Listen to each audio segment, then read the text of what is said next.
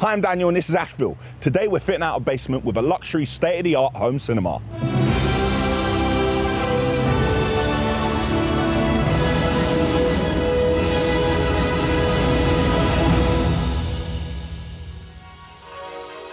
The client went for the 158-inch, 7.2. The stairs has been designed bespoke. For once unused space. Sound!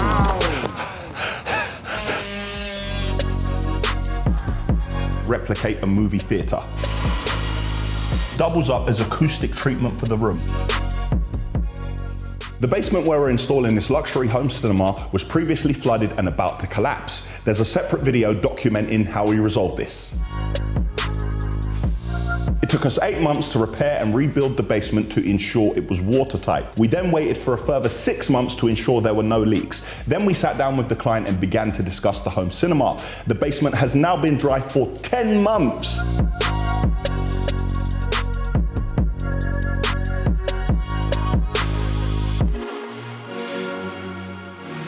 And now we're ready to start the fit out work. Over the past 2 months, we've gone back and forth with various design options, and I'm happy to say we finally have a plan in place.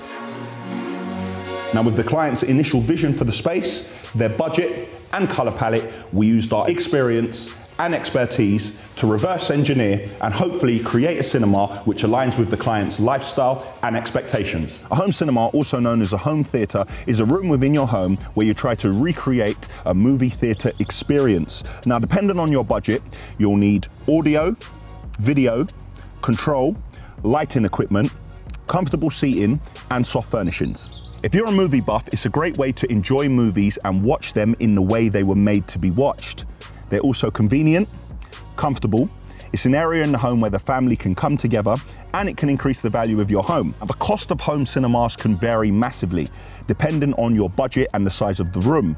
Now, a simple setup can cost anywhere in the region of 20K and go all the way up to 500K, depending if you're trying to recreate the emotions and reactions that you would get while sat in the IMAX. When designing a home cinema, the first thing you need to look at is the size and shape of the room. This will dictate the maximum screen size you can have and the orientation of the seating. Once you've done that, you need to decide between a TV, projector screen, and a video wall.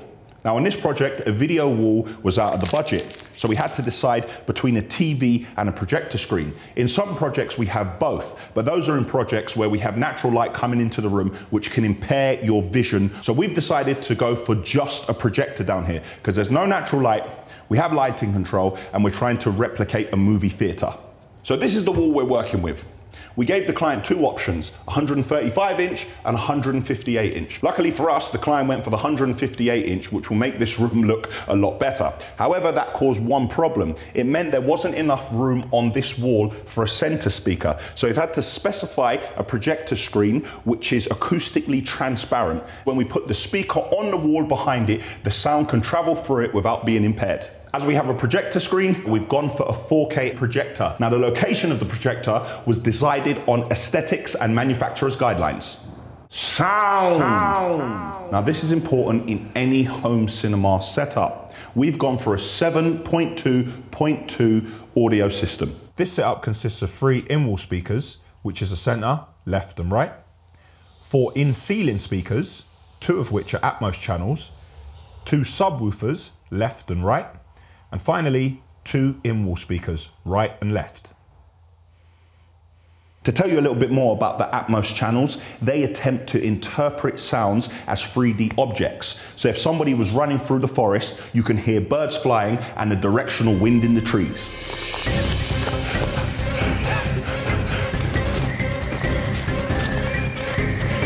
Now, those speakers are going to be powered by a Yamaha AVR, which is an audio-video receiver. And all their AV equipment is going to sit in a media rack in this media cupboard here. That has been chosen, 1, for aesthetic purposes, 2, for practicality. And all this equipment is going to bring a lot of remotes. So we've gone for a very small Control 4 home automation setup. With the AV out of the way, we moved on to the pretty stuff. Now, the client was adamant he wanted to go for a midnight blue color palette. So we showed him multiple samples and he chose from these. We then had a look at it again and it felt rather overbearing having all the midnight blue around you. We then decided to go for this 150mm stainless steel trim. Now, this is something that you might often find on luxury cars' interiors. We then encountered an issue. The staircase coming into this area is rather small, so we couldn't have wall paneling on the wall next to the stairs. So we decided to take the same fabric that we're using for the wall paneling and we are going to paper back it and put it on the wall as if it were a wallpaper. The stairs has been designed bespoke. It's a steel spine with oak treads.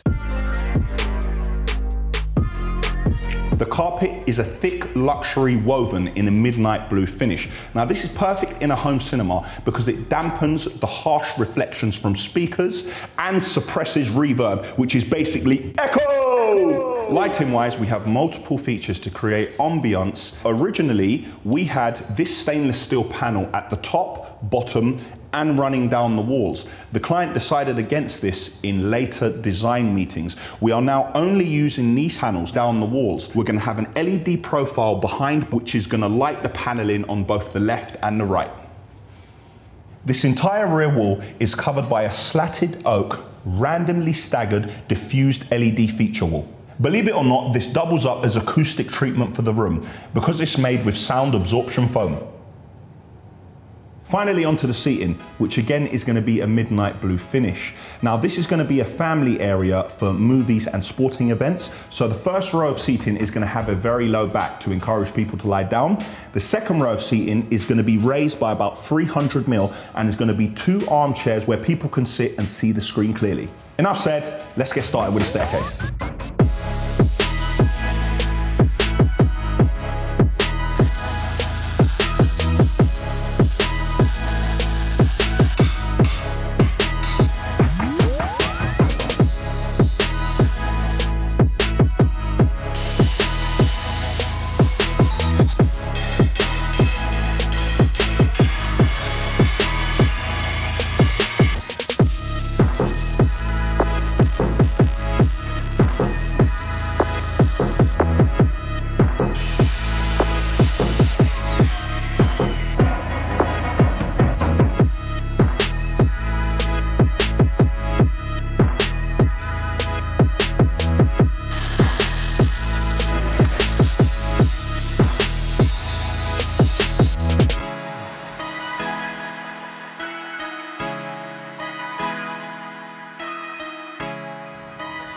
Now, these steps are going to be clad with oak.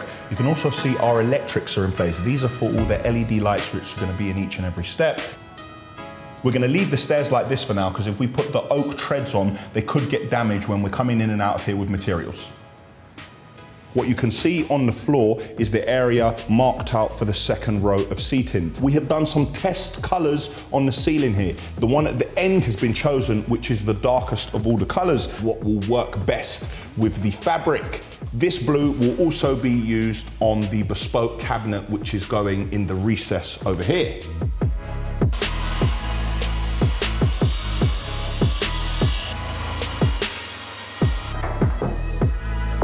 Due to the current challenges with materials, we can only get 50 square meters of the chosen wall fabric.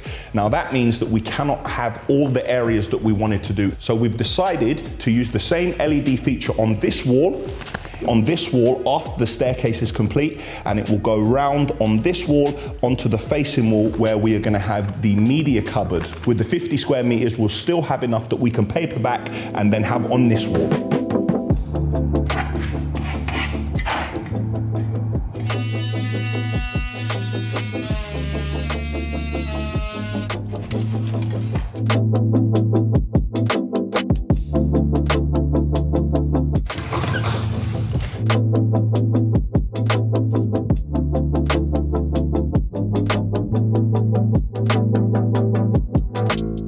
The entire ceiling is now painted in blue and it's a completely different feel down here. The room feels a lot smaller, but by the time we put the fabrics in here, it should feel very comfortable. The cutouts for the speakers are in the wall. We have a right, a sub, a center, a sub, and a left. We have another cutout for a speaker here, and we have a cutout for a keypad. Here you can see the feature we built for the vertical stainless steel, and we have created this MDF feature. So this MDF moves up and down. We have that all the way down. And then this is the stainless steel feature. We put this on top of it. Once we stick that on, it means in future when we go to remove this, we simply lift this and we can take this off, which is perfect if we have any trouble or we need to do any maintenance. In areas where we have the fabric on the walls, we are going to have skirting, and in areas where we have this feature, which we are going to put in more places than we thought of doing before, we're going to go all the way down to the carpet. We've tried to match the two of them so we have continuity in the space. So here we've used 12mm veneered MDF in walnut, which we have stained, to try and get it as close as possible to this finish. And to get it even more like it, on the side of this 12mm MDF, we're going to stain it in black. So when you look down at this, it should be more or less the same finish as this. Making the door at the moment. So here we can see the cutout for the hinges. Now the door is going to open into the room and won't have a handle, but you will have a handle on the inside. But what's going to be a bit tricky is on this wall, we're going to have this finish, and this is also going to be on the door. So we need to ensure that the cutout for the door surround is going through the material here and not on the timber, so it matches up perfectly and is seamless.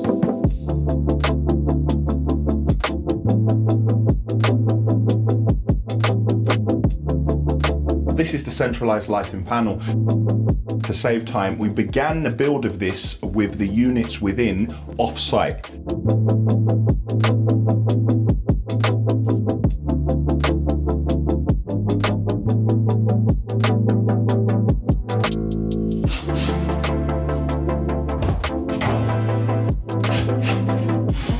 All the lighting in this room has been wired back to this central point.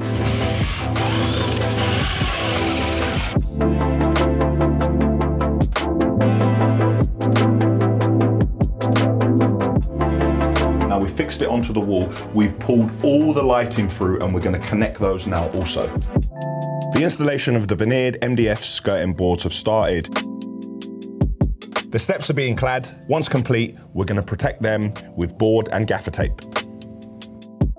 The guys have arrived to take measurements for the glass balustrade. They're using a corrugated sheet that is translucent in order to see where to mark the holes and see where the steps start and finish.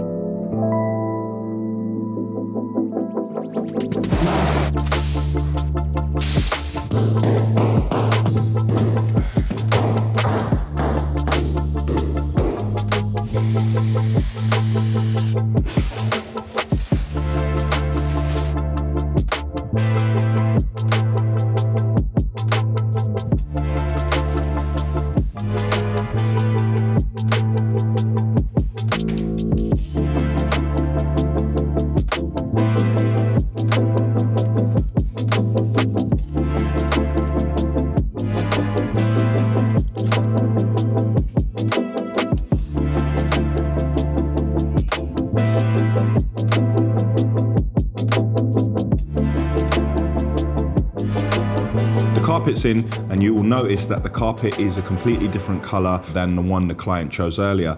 That is because with the challenges we're having with materials at the moment, the other carpet wasn't available for another 16 weeks. So the client had a look at another bunch of samples, and this was actually option 3. You can see how the skirting looks up against the carpet. Now you can see here and here the joins in the skirting, which do not look very nice. However, we have purposely put those here, so when we put the panels here, the panels actually cover all the joints. The stairs are almost done. We have covered to protect them. Now we have one piece of glass going here, which is going to be the balustrade, but we haven't put that piece of glass in yet because when the furniture comes down, they need as much room as possible to maneuver. We're going to fit the plastic perspex in front of this viewing window to look through to the swimming pool on the other side. We're going to fit that first, then we're going to finish with the fabric back paper up to it. If we do that, we can cover the not too nice frame which was around the original glass. Let's have a look at our slim subwoofer, which fits perfectly in this gap here. Look at that. So once the speakers are fitted, we're gonna fit the screen in front of this, and then we're gonna finish the fabric up to the screen. It's very important that we cover and protect the carpet. So we do this by dropping down a damp-proof membrane and putting board on top of it. Once the floor has been covered and protected, we proceed with the wall paneling. First, we start with the slatted oak panels and then move on to the custom fabric panels.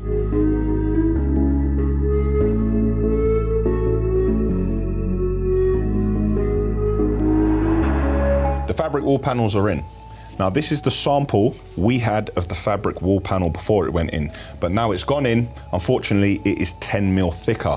So we need to find a way to build out our profile slightly. Now we're testing two ways here. Over there, we have the ply put directly on the back of the aluminium profile. And over here, we have it at the back. Now looking at the two options, we have decided that this one is a lot better. We are all in agreement because we feel that it gives a lot more light onto the fabric.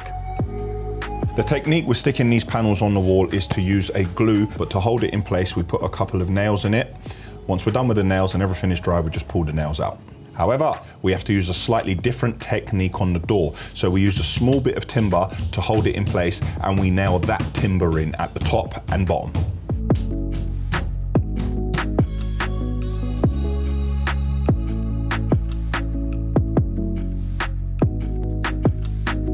This is how we get the LEDs into the wall. We have this 10 mil profile. We drill a hole at the top of this so we can fish a cable through. Now, thankfully, the ventilation units are on the back of this wall, and we have a void where we can fish the cables round. We then have a continuous LED that fits within this profile, and then we have a diffuser, what fits on the front of that, and then we slot it into the wall.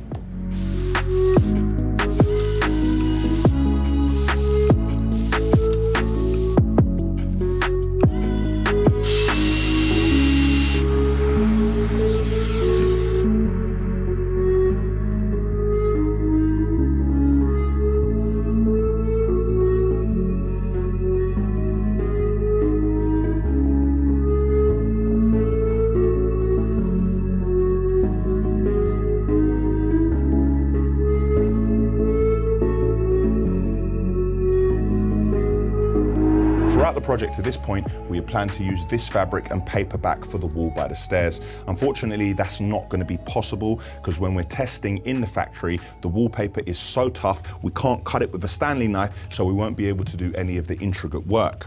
So the client is choosing an alternative wallpaper. It's time to fit the glass balustrade. Right away after the glass balustrade, we are going to fit the new chosen wallpaper on this wall and the plastic perspex on the viewing area from the swimming pool.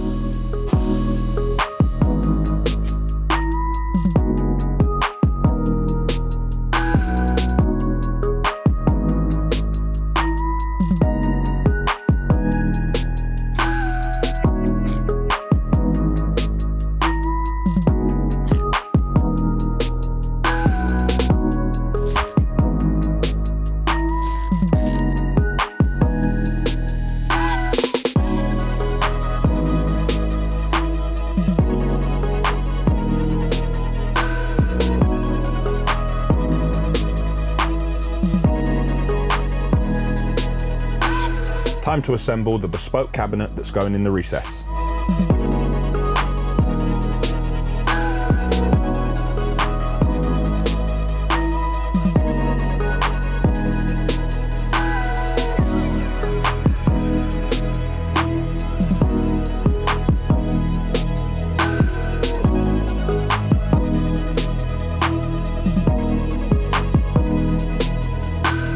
The day is upon us.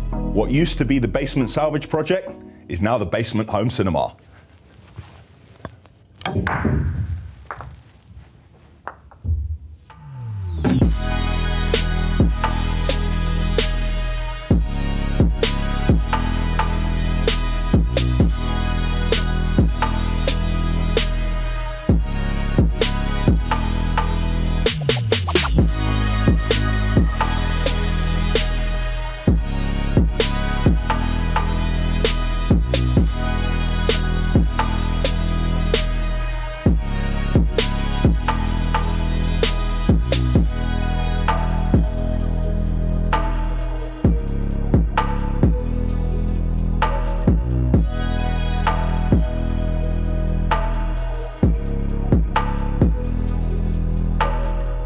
This pool table has been sat in the house for many years. As soon as the basement was completed, the client asked us to bring it down, and you can see by his choice of color that he always wanted a midnight blue home cinema.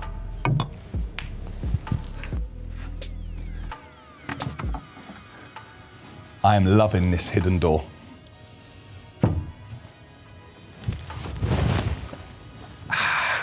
I love projects like this, where we take a once unused space and make entertaining and living areas. It's a unique and original design with subtle little touches everywhere and fantastic ambience lighting.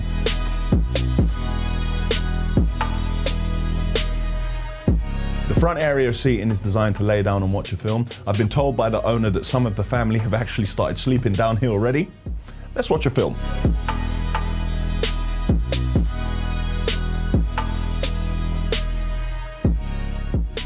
The elevated seating means that you can be on the edge of your seat for that cliffhanger moment in the film, but yet still be in complete luxury.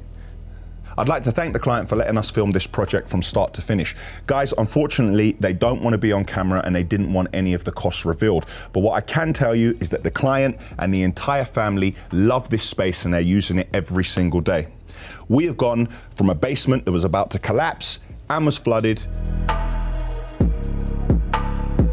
to an automated luxury home cinema. Click here for the Ashville website. Click here to subscribe to our channel. Click here to see a detailed video on when we salvaged this basement, and click here to see a £6 million property showcase of a London home.